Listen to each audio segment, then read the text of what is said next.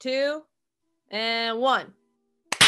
Hello, everybody. Welcome to another episode of Talk About It Tuesday. My name is Alexandra. I'll be your host, where we talk about all things the arts and people who love them. Today, we have a very special guest. We have Phil with us. Tutor. Hey guys. Phil, why don't you tell people a little bit about yourself? Well, my name's Phil Blevins. Let's see, what do you want to know? I'm currently living in New York City. Nice. I am a struggling, starving actor, Nice. but loving it. Originally from Maryland, so I've been on the East Coast my whole life. Yeah. Cool. When did you know that you were going to make, kind of the artistic side of your life a little bit more stable and permanent? Right. Still working on the stable part, but As we are. For me, it was a huge thing. Like growing up, I always, dabbled here and there. There was always like an obvious passion for the arts and for acting and entertaining people. It wasn't really like a huge focus for me as a kid or even through high school or anything like that. It for me came at when I was entering college. So like 18, 19, kind of then. I grew up in Annapolis, Maryland. So that's like right near the Naval Academy. Uh-huh. Huge influence on me. Really wanted to join the military and go there. And towards the end of high school, found out that like medically, for like different medical reasons, I wasn't going to be able to go, which was crushing. And as an 18-year-old who has like their whole life planned out, totally, I'm going to go do this. Everything that I've worked towards is for this. I kind of had to figure out what I wanted to do instead. So yeah, had to, go to a backup college. Initially went in and I was like, all right, what am I going to do here? So I just kind of had to guess for a couple different majors of what I might want to do. Right. So that I went in like, okay, my dad and grandpa, they were in finance. Maybe I'll do finance, right? Can you believe that? Like, No.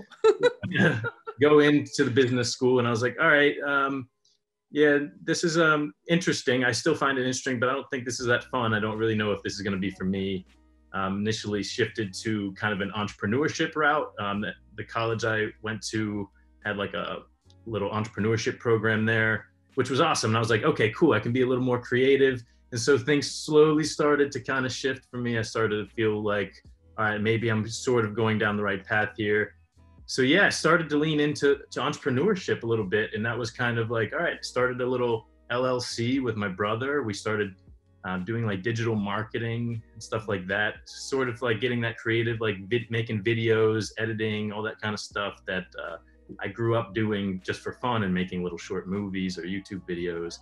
That was kind of scratching the itch a little bit, but I was like, all right, I don't know. And so I was like, all right, I don't know what's up. I'm also not learning a lot in school. I'm not really getting a lot out of school. So I was like, why don't I try something else? Lean into this even further. I started taking some acting and film classes at that university still. So that was like a no-brainer. Once I got into those classes, I was like, all right, yep, this is it. And I was like, I don't think I really need school to really to go about doing this. So I left. I dropped out of school as a young 19 or 20-year-old kid. I said, told my parents, guys, I'm going to be an actor. This is me with no experience, no training besides like 1 or 2 classes in school. So that was kind of where it all started. And I was like, yeah, I have no training and I really haven't done much, no experience, but yeah, I'm going to go move to Los Angeles and become an actor. That's not a bad thing. Right? That's a good thing that you had the guts to, just say, okay, well, I'm doing this now. So just so we're aware. Right. And it's a good thing. I mean, like my last year of high school, I honestly thought I was going into the psychology program. Yeah. And then all of a sudden it was like my last week and I go, hey, I'm gonna not do this as a major. I'll do it as a minor and I'm gonna do theater instead. And especially after talking to the chair the department who ended up being my mentor, Mhm. he was saying like, you know, a lot of our students are also psychology majors, so you can just come in here. I mean, you are learning about people, which Yeah. is true. It happens. I mean, people change their career on a whim because they don't want to do that anymore, and that's so okay. So what is it that attracted you about doing acting and film and video making? Like, why, what is it that you feel like really makes you connect to it? I don't know. I think it's just, I think the creativity of it, film in general. Although I would love to do and get into some theater, I have only done film and television really Mhm. for the most part, except for when I was like tiny little kid. But yeah, that's a good question because I don't know. I think it's just been there a little bit. I love entertaining people. I think I've loved the process of that. I think like everything about it, even if like no one watches it or anything, like I just think that the whole process is awesome, and I love the people that I get to surround myself with all the time. Artists, people of all different shapes, colors, sizes, backgrounds, all these different amazing creative people. So I would say a little bit of everything. I think the whole process is what really draws me to it. Nice. And you're taking some UCB improv classes. This is how Phil and I know each other. So Angelica and I are currently taking UCB improv classes because, you know, you can never stop learning. Now that you've done some improv, which is technically theater, so now you have theater training. Yeah, yes, something to put on my resume. Now that you've done improv, we're currently in 201. So how does it feel to do that side of the arts? It's great. I honestly love like the liveness of it, and it's everything's like in the moment, especially improv. You mean you have to think on your feet. It's really fun. Zoom adds another aspects to it since we're still doing everything over Zoom, so it's a little interesting, but I don't have anything to compare it to, so I think that I'm just like loving it. And like, I wish our classes were 5 hours long, like, or they're only 2 hours a week, so I just wish that I could get more and more of it. But yeah, it's been really great. Little did I know you two are improv veterans over here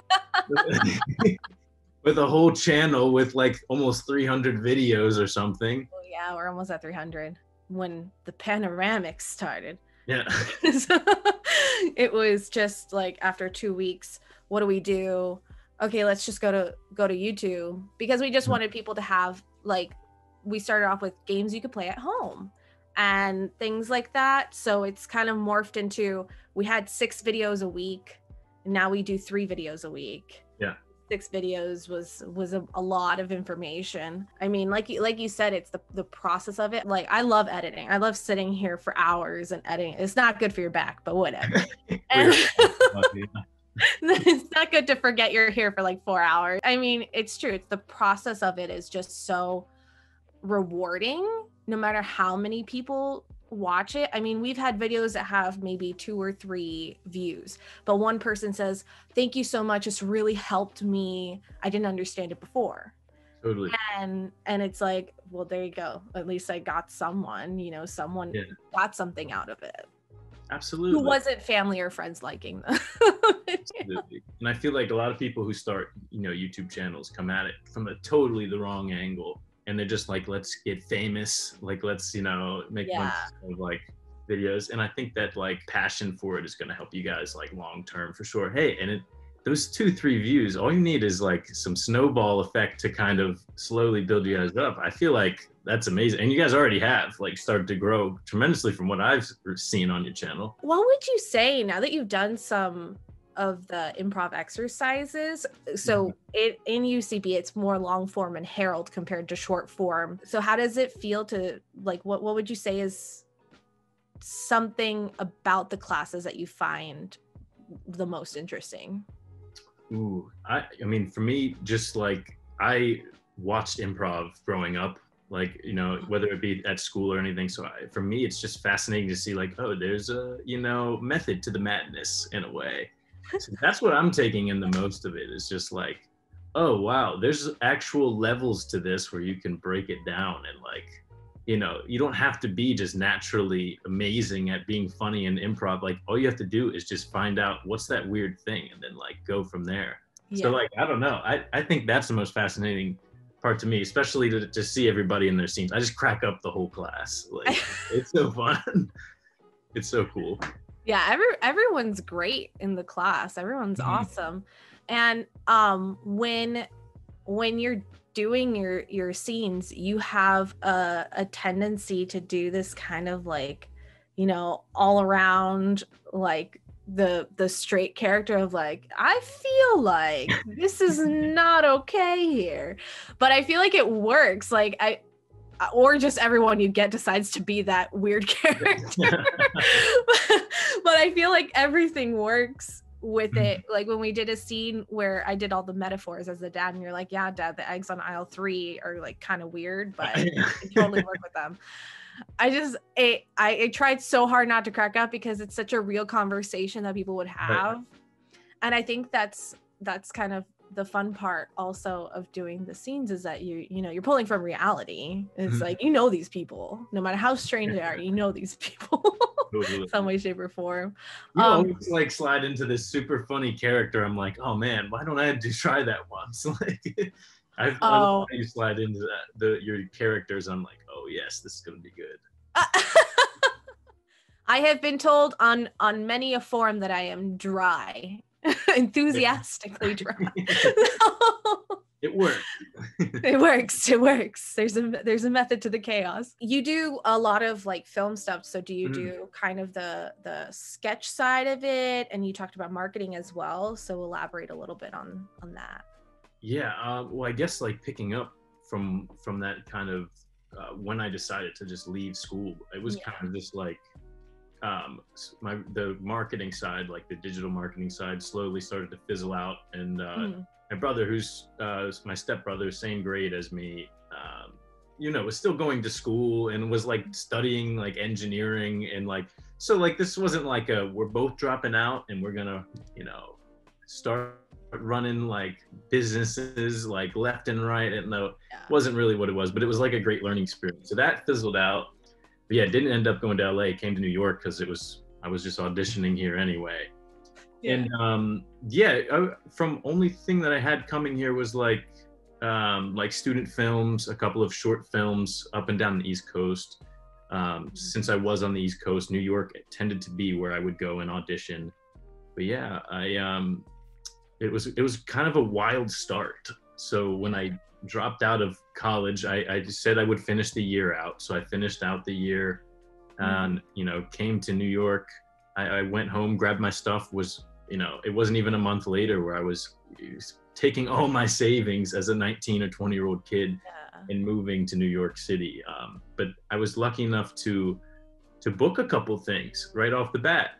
So that, I don't know if that was good or bad thing, but it definitely helped get me some traction. So that threw me into the, and who knows where I would have gone if I was like, here for years and not booking. Maybe I could have gone down more of a theater route or anything like that, gone into training way sooner. First summer here in New York, I booked a feature film, and I was totally thrown into being the lead of this full-length feature film movie. And it was a crazy learning experience. It was just an independent film, nothing crazy or anything that's like funded by Netflix or anything like that. But the idea of being on set 5 days a week, being the lead of this film, having to know your lines, having to manage your time, make sure you're not gaining a bunch of weight or like doing a bunch of stuff for a long period of time, and really like learning on set. That was tremendous for me. Whether or not the finished product was going to come out great, whether or not anyone saw this, that was a huge learning experience. And keep in mind, I had like 1 or 2 acting classes from college under my belt. So I don't know. I don't have. That's awesome though. No, it's great. Yeah, that was a great start. Yeah. It's like learning a language. The best way is to just fully integrate, and then you can learn. I hear that. Like, just go live there if you learn the language. I hear that. That's awesome. Yeah, that's how it tends to happen with theater and film and stuff. It's weird. It's like you kind of like dip your toes in a little bit and you're Mhm. like, I don't know, man. And then and then you're in it and you're like, oh my gosh, everything's sparkly. Like Right. it just happens all at once. And then next thing you know, you're there until 1 o'clock in the morning doing sets or lighting or doing a rehearsal or helping someone learn lines. And you're like, I love this place. That exact thing what you just said, when you just have a long day, you're physically exhausted, but like mentally you're soaring. You're like, you're so aware. This is amazing. Like, I love this. Like, I can't wait to go back and do it again. Like, that's awesome. Oh, it's definitely like a little high. It's because you can't do it alone. I feel like that's the coolest part about theater and film in general, is that there are so many moving parts to it that you can't. I mean, yes, there's one person shows, but you need the technical director, you need the production staff, you need lighting, you need sound, you need this, you need that, you need everything, including the audience, because the audience is also involved. It's just a fun process. But when you're getting ready for an audition, do you have like your process? Everyone kind of like has their little thing that they do. Like someone said that they before they do a presentation, they smoke a cigar and have a snack. So like, is there any That's cool. Is there any kind of like process that you have prior to auditioning or going into to actually work? Yeah, after my cigar and my snack, I run 10 Yeah. miles, and then that'll get me in the zone. And As then we I all do. don't shower. I just go right into the audition. So that's it. No, but I'll just cut out everything you say from here on out. That's for sure. Yeah, realistically, I think it's going to completely depend on what it is. If it's a role that I feel like I haven't really gone into before, then that's going to take a lot of extra prep. Like I said, I'm not like this. I don't come out of college with a acting degree. I'm still working on getting training now, even in my third year here in New York. But yeah, I will say that a lot of times when I do get an audition, it is in the middle of the week and I have a full day at work on set, and I'll get home and I have maybe, 8 hours before I have to be back at work. So if I want to work out, and that's a couple hours, I have maybe, a little bit of time if I want to sleep to try to squeeze this thing in. So I think it just depends on the situation. So if I have infinite amount of time to prep for it, oh, absolutely. I'll research everything as I possibly can, and spread it out and make sure that I really approach every part of the scene, the character, everything. But yeah, I don't think I have like a set, like cookie cutter approach. Maybe I'll get it one day. I don't know. That's totally true though. You approach it depending on what it is.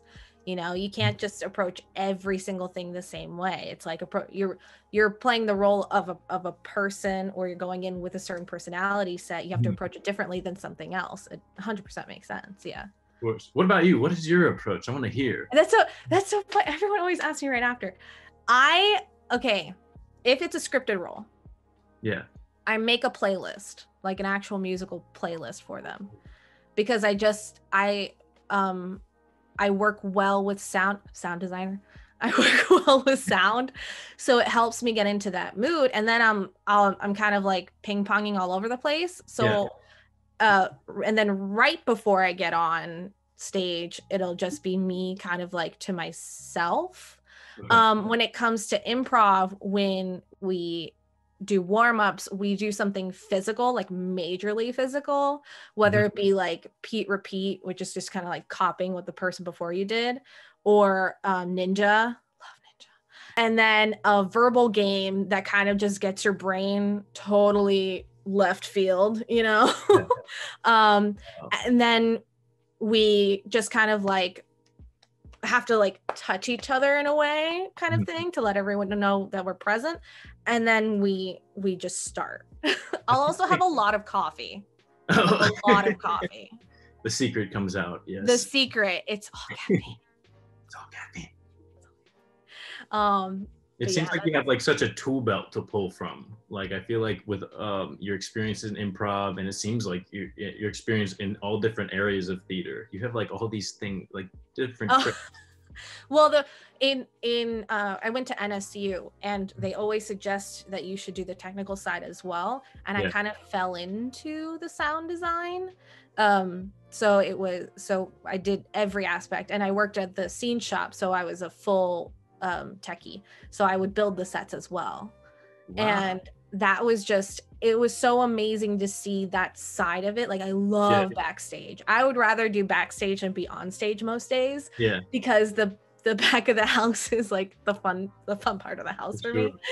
I feel like you also have like such an appreciation for every part of the show now. Oh yeah. Fun question. So if I saw you walking down the street and I was like, oh my gosh, who's that person? What can't I tell just by looking at you? No, it's interesting. I don't know if I overthink this or not. Walking down the street, I'm in New York, so I'm surrounded by artsy people all over the place. I don't look like an actor at all. I don't think. Like I don't have like trendy vintage clothing or like, I dress You're like not hipster enough, Phil. I need somebody to teach me or like take me to a thrift shop or something. So I'm gonna go with that. I don't think you'd really know what I'm into. I look like a jock or like I just went from the gym or something like that. Or I don't know. You are wearing a baseball hat. Very strange actor behavior. Yeah, I guess I don't fit in with the rest of the artists here. No. I feel like there's a variety of people all over. I'm just like messing, but yeah, maybe that. Nice. Hey, if that's what you feel, that is what it is. And then another question. Everybody, Phil bought a taco. What kind of taco do you have, Phil? So there's a situation here. So situation.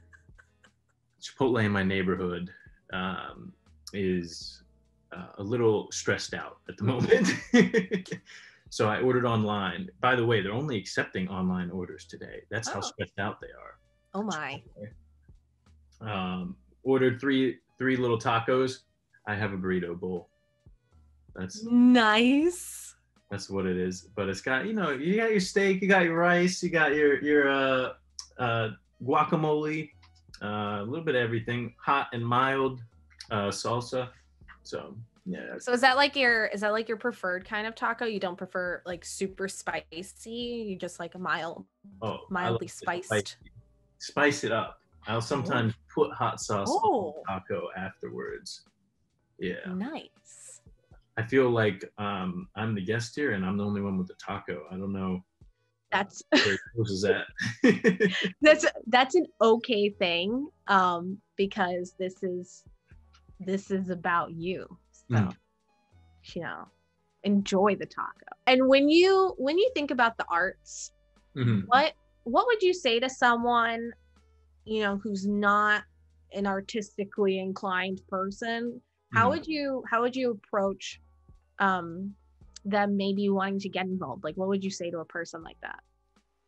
Yeah, I mean, like I said, I think we kind of touched a little bit. Just like go for it. Like whatever you think you should try. I feel like, especially if you don't have a family to feed yet or something like that, I think you should go for it. If it's an actor, I usually tell them like, look, just like get on camera or get an experience in any way you can. Work for free, do anything. Yeah. Just get started. I think so many people have excuses of why they can't, do it. Oh, well, I don't have the time. I don't have, whatever. Like if you love it and you want to try it, you're going to find a way to make it work. Yeah. So. Nice. Yeah. And how can people keep up with your artsy fartsy journey? Well, I'll have to give you guys my personal address. So I'll give you a second to write this down. Okay, hold on, pencil. Okay. All right, everybody, my address is, I'm not going to do it, but you can follow me on Instagram at pblevs. And that's my username pretty much everywhere. But, yeah. Nice. Yeah. So anything that you can follow Phil on, we will have linked down below in the description so that you can just find him at a click of a button. And if you would like to learn more about Phil, just please to go and do the following, do the liking, do the sharing, do all the things. And I want to say a huge thank you to Phil for joining us today on another episode of A Talk About It Tuesday. Thank you for having me. Thank you, guys. If you would like to take any improv classes with This Is Improv, you could go to www.thisisimprov.com. We teach improv for kids, teens, and adult drop-in, so you can sign up today. And we also do improv for writing, some sketch writing, and improv for life and corporate team building. Again, that's www.thisisimprov.com. If you like histories, mysteries, and ghost stories of Florida, specifically Florida, don't give me anything from like Texas, okay? You can go to Spotify or Apple Podcasts and listen to our histories, mysteries, and ghost stories. If you have a story of your own, please, please, please send it in to us. We love hearing about the weird, crazy, and mysterious world that is Florida, because it is its own mini universe. You can send it to one of the emails linked down below. I hope you have a beautiful, wonderful, and glorious rest of your day, you beautiful creature. I hope you also eat some tacos, because it is Taco Tuesday. Have a great rest of your day. Thank you, everybody. Goodbye. We're out. We're out. We're out.